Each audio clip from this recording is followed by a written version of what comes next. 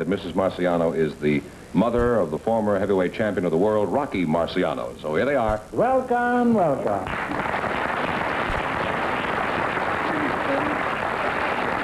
Bonjour. Bonjour. Mrs. Marciano, you're a fine-looking girl. Thank you. Is Rocky with you tonight? No. Where does he spend most of his time now that he's quit fighting?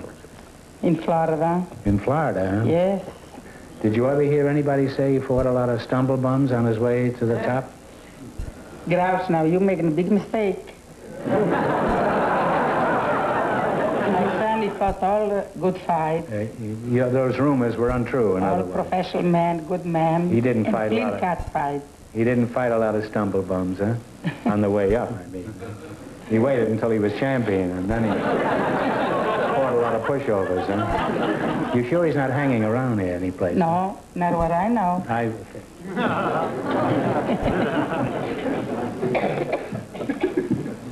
Can't take any chances at my age, you know. Now, your name is Dr. James Whitcomb Riley, is that right? No, it's Dr. James Whitcomb Brower. Brower, huh? Yes, it rhymes with B-R-O-W-E-R. Why do you have that GH in there? To make it difficult for quizmasters? Yes.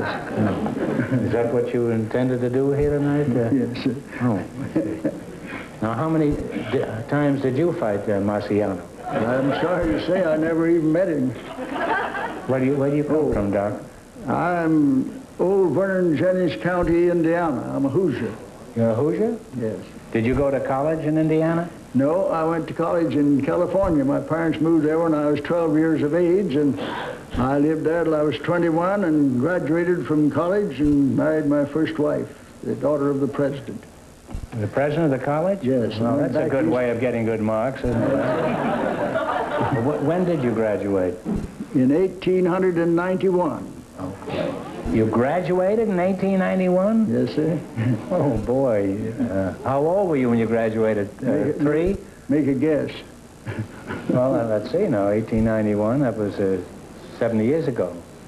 70 years. How old are you, Doc? Well, guess at that. I'd say 72. Thank you, thank you. Nobody ever graduated at the age he did from college. How old? 53. Am I close? No, I went to the seminary after that at Rochester, New York, before I began my ordained ministerial life. Oh, you're a minister, huh? Yes, I thought you were a doctor. Yes, sir. Well, how old are you, Doc? Well... I mean, Reverend. Yeah. Or Rabbi, or whatever it is. Padre. It's quite evident, Groucho, that you are not acquainted with preachers.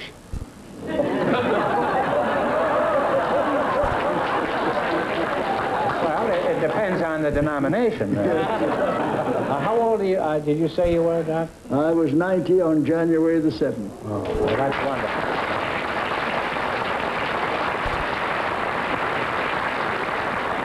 I want to shake hands with a man who's even older than I am. How about the ladies, Doc? Are you a gay bachelor, or are you in the trap? Well, I'm in the trap. How old is Mrs. Brower? Well, Ms. Brower is 69. She's 21 years younger than I am. Well, you're a cradle snatcher, aren't you? You married a kid 20 years younger than you were. Yes, I'd rather smell perfume than liniment.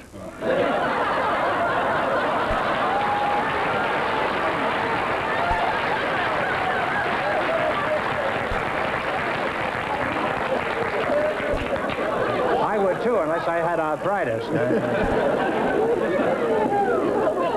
You sound like you're a pretty active fella, Doc. Does your wife keep up with this fast pace that you Yes, she goes with me everywhere I go, men's clubs. She goes to the men's clubs with you? Men's clubs, yes. I'm so homely, she'd rather go along than kiss me goodbye.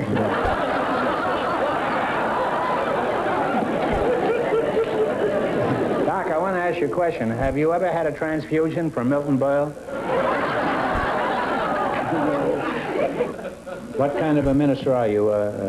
Methodist? I've been preaching the gospel of Christ for 70 years, and I'm a Baptist preacher and the past president of the American Baptist Convention. Oh. The largest honor that any Baptist preacher can get in this country. Well, that's wonderful.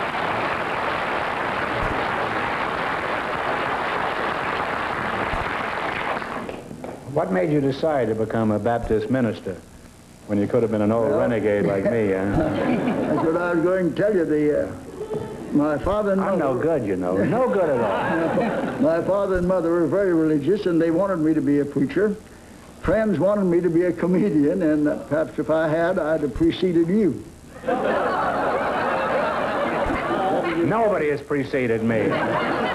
Look, if you'd like, I'll switch spots with you. And nobody would succeed you. Well, I'm not sure of that, yeah. But anyhow, with the salary they pay you ministers, you better have a good sense of humor. No, I tell you, that's the truth. And a rich wife, huh? I went to cash Did you marry for money, Doc? I went to cash a check the other day, and It bounced? banker gave me out some old money, and he said, "Are you afraid of germs?" I said, "No, no germ could live on the salary I get."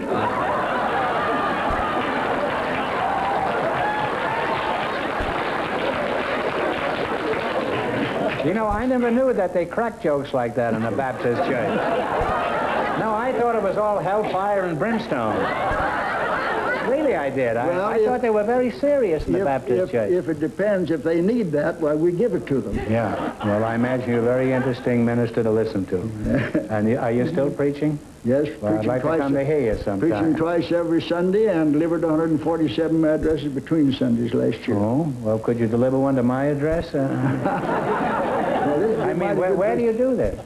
Well, you're not preaching here in L.A. at all. No? Not right here. The old Temple Philharmonic Auditorium was my former church. I was there 16 years. And that's why I got so well acquainted with all the movie people. I married Doug Fairbanks and Mary Pickford 40 years ago. And I'm sorry to say, but I buried Will Rogers when he was killed. He and I used to have humorous debates for the sake of charity. He's an old friend of mine, too. Yes, well, he's a great I taught him how to play the guitar, you know. Yes, I did, really. And, do you utilize your sense of humor in your preaching? Yes, sir. Yes, I do. In what way? Well, do you start off with, like, saying, a funny thing happened to me on my way to the church? No, I could do that, too. For instance, now I went up to San Francisco to a banquet. And I was getting dressed in my room when a knock came on the door, and I said, "Come in." And a man walked in, all dressed in his tuxedo, and said, "I want to introduce you, doctor, and I want to know something about you, and I also will take you to the banquet room." Well, I said, "Fine and dandy." I said, "I'm just tying my bow tie." I said, "Can you tie one of these bow ties that still stands straight?" He said, "You bet I can." He came over and put his arm around me, laid me down on the bed, and tied it. I got up. I said, "Well, that's fine and dandy, but why'd you make me lie down?" Well, he said, "That's the only way I can do it. I'm an undertaker."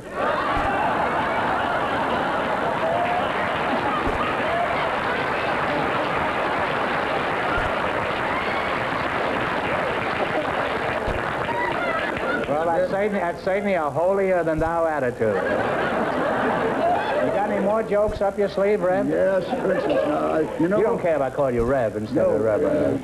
Groucho, you know people enjoy jokes told on yourself. Yeah, that's right. They're getting so sensitive, I can't tell a joke on the Jews, I can't tell a joke on the colored people, I can't hardly tell a joke on an Irishman. Yeah. This is true, you know, if you tell jokes about Italians or Frenchmen, every group now, it goes even further than that. If you tell a joke about a dentist, or a plumber, or a carpenter, or anybody at all. Everybody so I tell them on myself. Yeah, that's good. You say, well, I can't tell a joke about an Irishman on myself.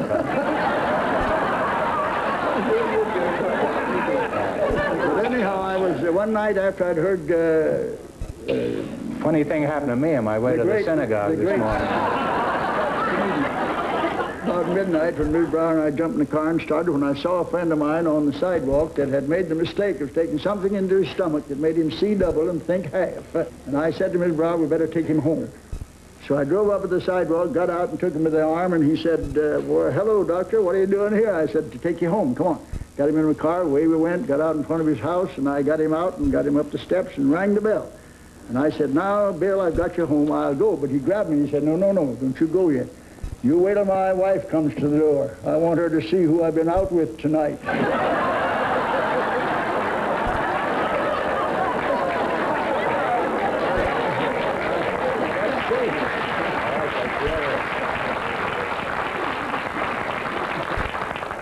The Baptist Church is going to get a lot of converts here tonight. Going to be a lot of water spilled around there. Doc, we ought to go into business together. You give the jokes and sermons, and I'll take up the collection. And We split 50-50. I'll keep the cash and give you the buttons. Let me tell you one more, though. I wish you would, huh? An old man who had heart trouble was home, and he bought a Irish sweepstakes ticket. And he won $50,000, but his wife and daughter were afraid to tell him, afraid he'd drop dead. So they called up the Episcopal clergyman to come, an old man, friend, to come and tell him. So he came, and they talked a few moments pleasantly, and finally he said, "John, didn't you buy a ticket for the sweepstakes?" He said, "Yes, I did." He said, "Now, supposing you should win $50,000, what would you do with it?" And the old man said, "I tell you, if I win $50,000, I'll give half of it to you." And the preacher dropped dead.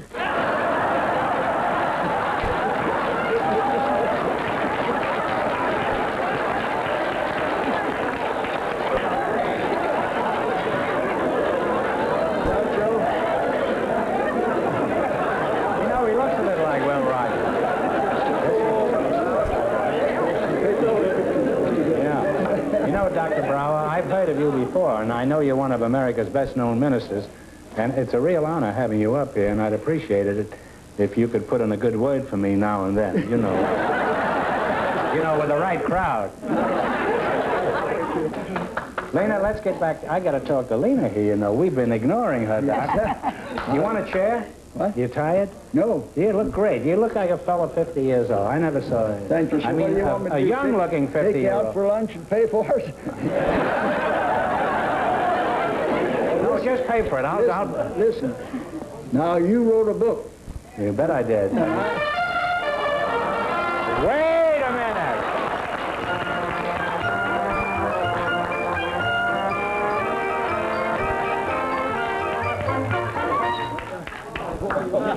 You get $50 for saying the secret word. That's good.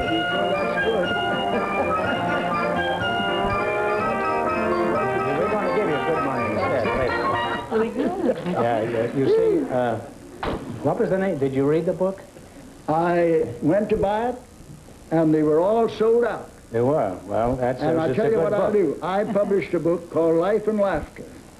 9 of my popular lectures, and every serious paragraph in the book is illustrated with a funny story. I'll give you a book autograph if you'll give me one of yours autographed. I'll do it if you'll mention the name of my book. Well, how do I? Me and Groucho. No, it's Groucho and me. Oh, No, that's it. Lena, let's get back to you now. By the way, how much do you weigh when you weigh? Well, I usually weigh 190. Is that why they call you Lena? Yes. Well, tell us about Rocky in the early days. What was he like as a baby? Was he a big child? Well, he was a big child, yes. What did he weigh He at was the ringside? 11 pounds. 11 pounds? Yes. Ringside, huh? Yes. That's a big baby, huh? Big baby. When he was born, he probably slapped the doctor, didn't he? Well, was he a good boy? Did he behave? Does he mind you when he was a baby? He was good, but there was time when he didn't mind me. Huh? There was time when he didn't mind me, and I spanked him. Yeah? You Yes. slug him? Huh? Sure. Yeah. Spanked Rocky Marciano, the champion of the world, huh? I'm sure you're very proud of Rocky, Lena. Yes, very proud. I've been teasing you about him, but I'm aware of the fact that he has I a know, great record. Ralph. I know. Not only as a fighter, but as a nice guy, too. Now, Yes. were all his fights fixed? No, not one fixed. No? It's just a good fight. Well, it's a tough fight, Mom, but you Yes. won. And when you see that broken-down son of yours, give him my regards, huh? I will. And tell him he's lucky. His path has never crossed mine. Oh, let's play You Bet Your Life. Mr. Fenneman, would you bring out the question box, please? Groucho, I prefer to...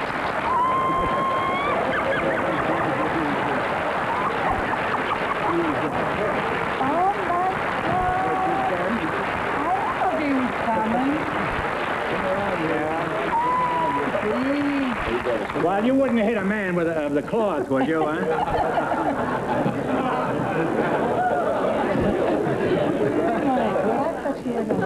What are you doing here? I thought you were in Florida or out of town. I came up to pick up my mom. You haven't heard this conversation with your mother, have you? I just heard one thing, something about a stumble bum. I'm always kidding around like that. Rocky, to me, you were the immortal, the great fighter of our time. I always said when you were in your prime, you could have licked any lightweight in America. Groucho, I think we better get on with the quiz. Yeah, we better get on with We're it. going to run out of time here. Go out and get me a baseball bat, will you? How long, pardon me, how long are you going to be in town, Rocky? About a week. Why don't you come back here next week and we'll have a rematch? Okay, will you be here? Yeah. Don't worry, you don't frighten me, big boy. I'll be here next week. However, I'm not sure that I'll be here the week after. I'll take care of him the best day he ever had. You know what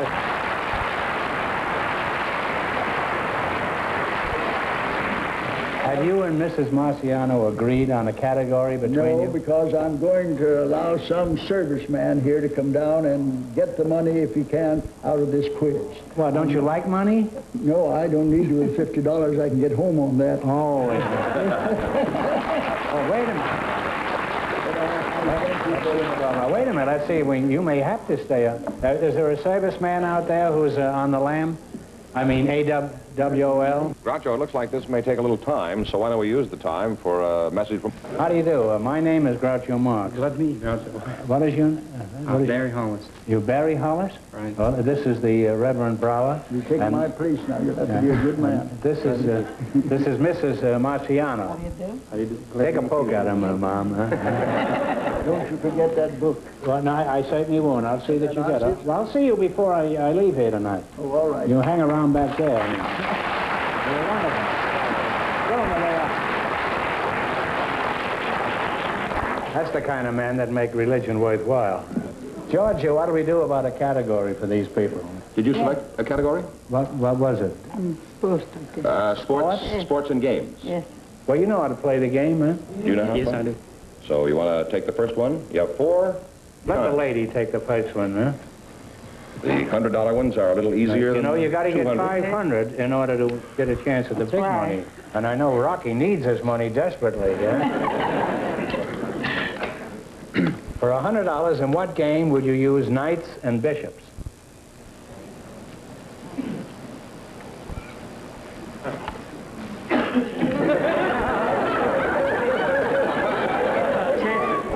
What? Chess is right, yeah, sure. I thought knights you use nightgowns, but I guess you don't. Well, you now have $100 and 3 more chances to make 5. Which one? Big one. You know, you got to win 500. You have, I don't want to influence you. That's good. That's good pick. Because I want your son to like me. Yes. I like you. In what sport or game is a score of 300 perfect?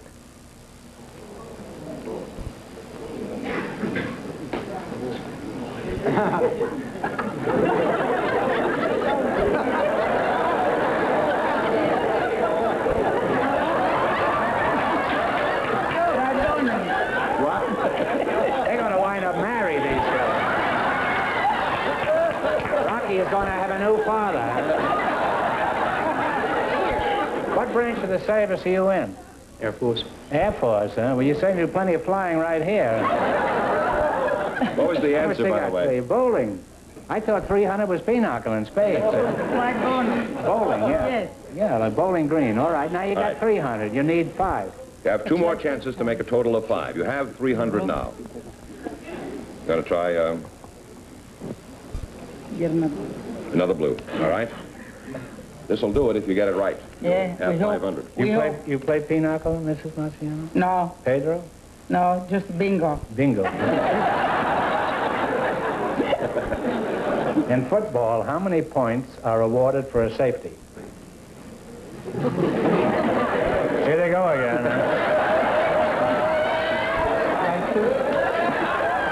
Try I think two. she's stuck on him, huh? What? Try two. 2 is right. Yeah.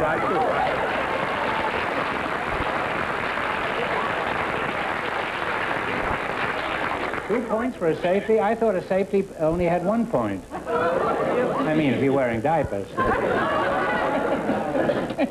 Why didn't you quit the Air Force and run away with Mrs. Marciano?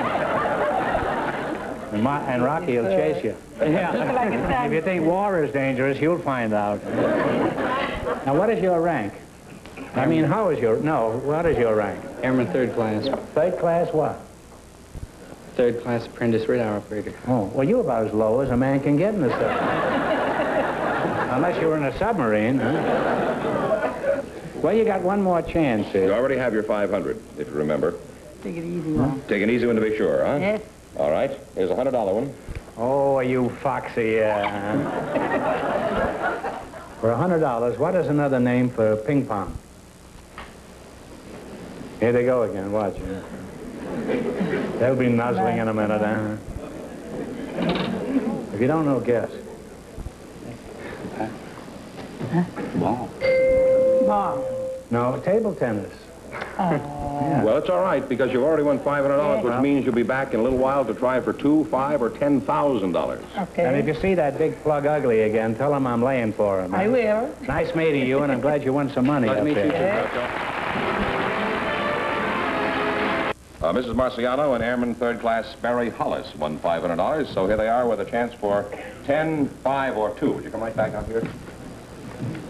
Now, Sperry Hollis, is that right? That's right. Now, you pick a number from 1 to 10 for $10,000.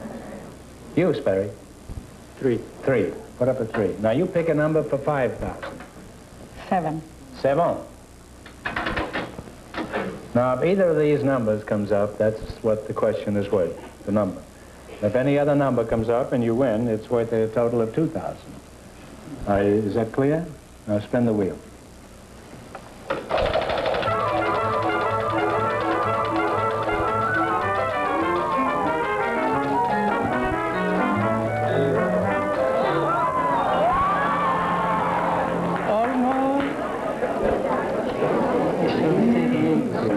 Here it is, for a total of $2,000.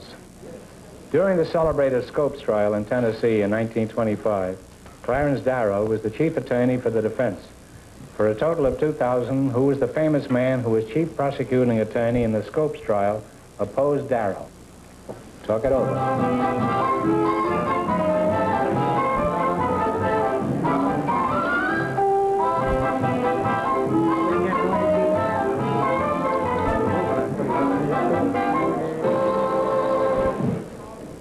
What's the answer? We haven't got no idea. Well, it's William Jennings Bryan, who ran 3 times for president. I'm sorry you missed it, but you still have, how much did you wind up with? 600. 600? Well, that's not too bad. A night's work, huh? Congratulations, and thanks for being with us. Yes. And tell that big love what I think.